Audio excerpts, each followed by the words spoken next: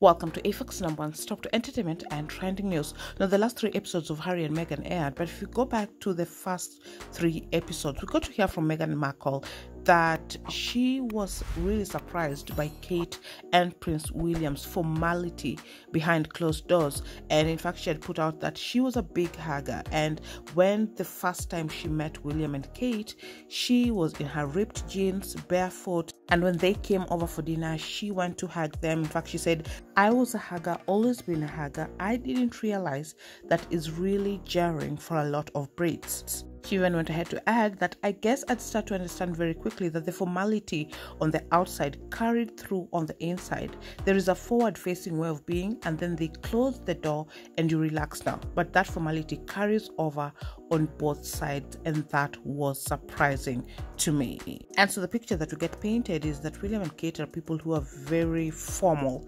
Even on the inside, they are very stiff, let's just say that.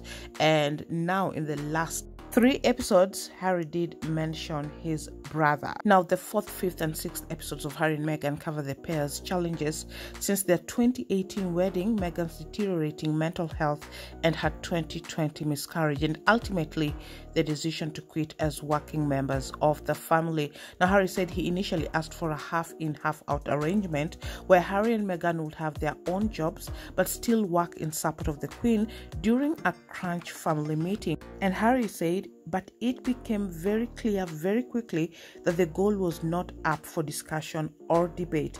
It was terrifying to have my brother scream and shout at me, and my father say things that just simply weren't true, and my grandmother quietly sit there and take it all in. Now, he did not blame his grandmother, but he put out, but you have to understand that from the family's perspectives, especially from hers, there are ways of doing things, and her ultimate mission and goal responsibility is the institution. She's going to go on the advice that she's given. So basically what Prince Harry put out is that his grandmother, the Queen, the late Queen Elizabeth, was not able to make the decision herself, or rather speak for herself.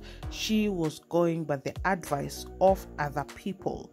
The pair describes throughout the new episode how, in their view, their position within the royal family became untenable after constant hounding from Britain's medias and repeated disregard for the couple's well-being inside palace walls. Harry hinted that there was jealousy from other royals towards Meghan, given the amount of media attention she was initially receiving. The issue is when someone who is marrying in, who should be a supporting act, is then stealing the limelight or is doing the job better than the person who is born to do this. That upsets people. It upsets the balance, because you have been led to believe that the only way that your charities can succeed and your missions can grow is if you are on the front pages of those newspapers. The docuseries also touches on Meghan's deteriorating mental health and her miscarriage. In July of 2022, she shared, "I was pregnant. I really wasn't sleeping. The first morning that we woke up in our new home is when I miscarried." She described experiencing suicidal thoughts, telling the filmmakers she believed, "All of this will stop if I'm not here." And that was the scariest thing about it. It was such clear thinking. Now, the Oprah interview was also mentioned, and we get to see Harry getting a text from his brother, that is Prince William. We don't get to see the context of the message, but at that particular time, Meghan is on call with Tyler Perry, who also has been mentioned to be the godfather to their daughter, and he is the one who offered them a place after they did not feel safe in Canada. He gave them their home to stay as long as they want. He sent his private jet to pick them up, and while he was on call with Meghan, letting her know that Buckingham Palace had put out a statement in regards to the Oprah interview and the famous, while recollections may vary, Prince Harry, who is seen standing, receives or is reading something and has received a text from his brother Prince William, and he goes to show Meghan the message, and all Meghan says is "wow." So clearly the message was not wow. Clearly the message was something that was not good, because Meghan ends up ending the call with Tyler Perry and gets up to just give Prince Harry a hug. So it's like the message that he got from his brother. Basically, what we have gotten to see through this series, there is nothing good about Prince William. And then him putting out that he yelled and screamed at him showed that they did not have a good relationship, and perhaps even the text was perhaps in that particular manner. Now, Harry also still suggested that the headlines that were on the newspaper, and whenever good things were happening, the public were praising Meghan and people are so happy about what they're doing, there was always negative stories that were being put out there. And according to Harry, he suggested that these headlines came from William's staff trading stories with the press, and that hurt. Prince Harry shared, "I would rather get destroyed in the press than play along with this game or this business of trading." He also did share, "And to see my brother's office copy the very same thing that we promised the two of us would never ever do, that was heartbreaking." Now, still on Prince William, Meghan Markle also did share that they discovered that their former communications secretary, Jason Nuff, who also worked with Kate Middleton and William, had given a witness statement in Meghan's lawsuit. And this lawsuit was against the Mail, and these were the letters that Meghan Markle had written to her dad and were published